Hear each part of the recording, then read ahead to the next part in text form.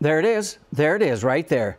The lowly onion. And it's that onion right there, well, not this particular one, but an onion like this that started the gold rush in California. Now, most people hear of the history of the gold rush. They say, well, the gold rush started in 1848 when they discovered gold in Coloma, California. That's in Northern California.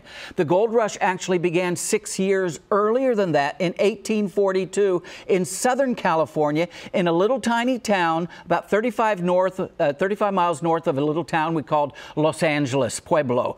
And it was in Santa Clarita. And there was Francisco Lopez, a cattle rancher. He took a nap, and when he got up, he was hungry. He took his little knife out. He went down by the river, and along the river were growing some wild onions. He took his knife and dug out some of those wild onions.